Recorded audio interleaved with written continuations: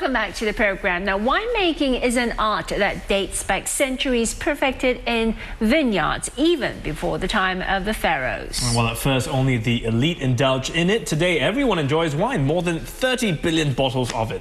Well, Italy, Spain and France, they are the top three exporters of wine, with Australia in fourth position. But Australians began exporting wine in the 1800s, and its wines have gained quite a reputation. Well, let's meet Bill Hardy, a fifth-generation Australian winemaker from the Hardy's family, one of the most celebrated winemakers in the world, who have been around for over 160 years. Morning, Bill. Welcome to the show. Steve. Morning, Susanna. So your family has been involved in this industry 5 generations already, right? Exactly. What is it about wine that excites the Hardys? I think it's the fact that it's a product of nature. You know, it's something that that is different every year because the climate, the seasons are different, so you end up with a different product. It's a living product, and it really excites me, and I think it excites the family sort of to follow a wine from its birth through adolescence into adulthood. You know, it's just a wonderful product of nature. Right. Was this something that, you grew up with? I guess since it's part of the family, the business in that sense, and generations before were doing it, was it common to be running around in the vineyards and stuff like that? Funnily enough, it was common to run around in the vineyards, but wine was not pushed at me. You know, fortunately my parents were a little bit wary about pushing it too hard at us. So, my drinking when I was a young man was all about beer. It took a while to discover wine. Right.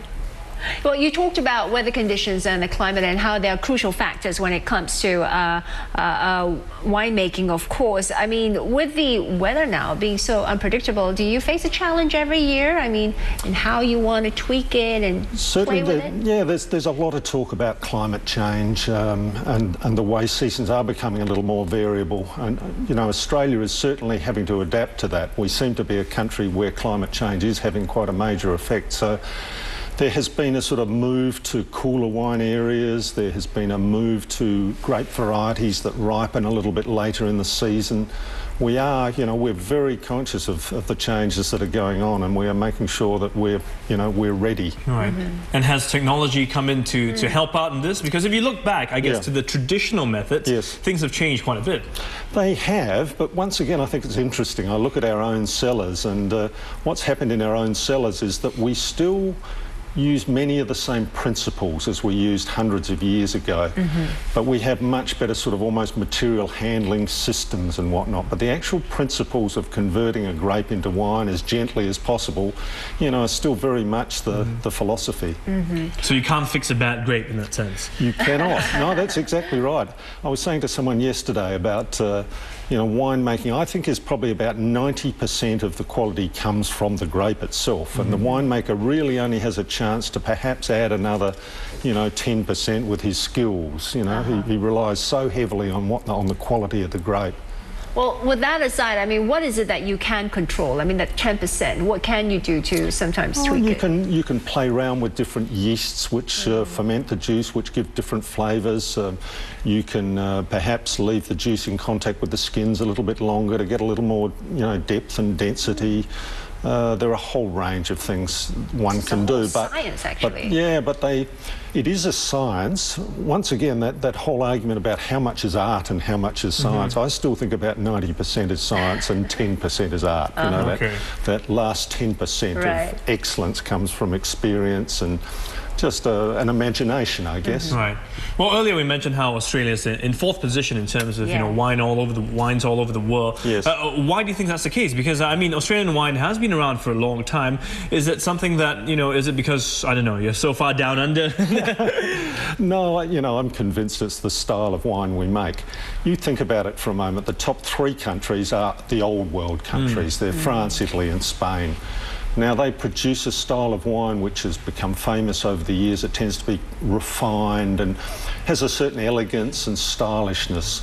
Australia came in with these much bigger, more fruity wines, that had softness and roundness. It was quite a different style. So for a new wine drinker particularly, I think that bigger, softer, fuller, rounder style appealed rather than the leaner, more elegant European style. And so you think it's still just a matter of time? In other words, taste will always be changing, but because, of how it started. Yeah, no, taste does change, and I think even in Australia, our wine styles are changing too, because people's palates, sure, they often are introduced to wine with those bigger, fuller styles, but gradually they tend to like to move to slightly drier and finer and more savoury wines. So we're certainly making those styles. But if you look at the big markets, US and the UK, Australian labels have been, the demand has been declining, sort of. What do you think is causing this dip?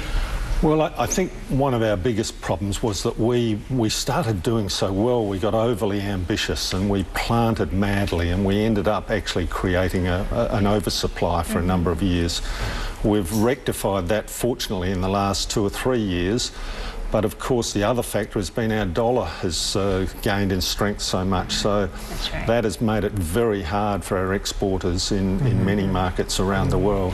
Are there trends that winemakers like yourself will look out for, you know, to take advantage of when you're running your business? Oh, definitely, definitely.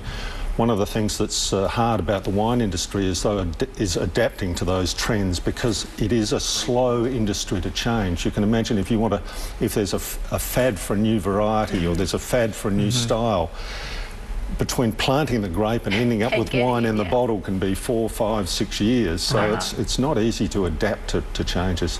The main trends tend to be from one variety to another, more than stylistically. You know, stylistically. Right. Yeah, the changes happen more slowly. Well, sometimes these trends are started on our own. I mean, Australian wines, as mentioned earlier, have quite a different approach. And in fact, sometimes people have said it's a bit too accessible, too fun, too easy to just say, hey, anyone can drink a bottle of wine. It's no longer for the elite, you know. I mean, you have cute labels on the wine bottles. I remember first coming across a sparkling Shiraz. I mean, and that almost seemed wrong to a certain extent, right? It's a classic Aussie style, sparkling Shiraz, Yeah, so do you think that has worked for, against the industry there? It worked for us for maybe 20, 25 years between the late 80s and the sort of mid-2000s, but I have to say, probably in the last 5 years, we've been perhaps labelled a little much as sort of the critter wine, the big, full, fruity, forward styles, and we haven't maybe made enough noise about the fact that we have some absolutely superb, elegant, complex wines coming out of many areas from Australia. And Bill, I have to ask you this. I was pretty surprised, learned it for the first time, that you actually ship wine overseas in large capacity plastic bags, not in the bottles, really? We do. And it's interesting, the reason this was driven principally by our clients. Certainly the big English supermarkets became very conscious of consumers' demand that the carbon footprint of wine shouldn't be too big. Now, you can imagine if you ship something in bottle from Australia to England, you're shipping glass, which weighs almost more than the wine inside the bottle. You're shipping corks, you're shipping capsules, you're shipping labels, you're shipping air, you're shipping carton.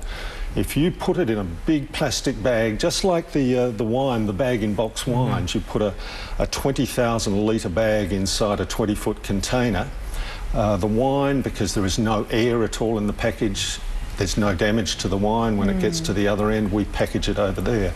So the actual carbon footprint of the wine ends up being far less. It's really the environmental concern that drove that change. Interesting. Well, thank you so much for coming in this morning, Bill. It's a pleasure. Us more about it's a pleasure. The industry, of course, fifth-generation winemaker Bill Hardy, giving us an inside look at the aspects involved in producing quality bottle of wine. I know, most of us only see the final product and enjoy that, not about the hard work involved. Yeah, exactly.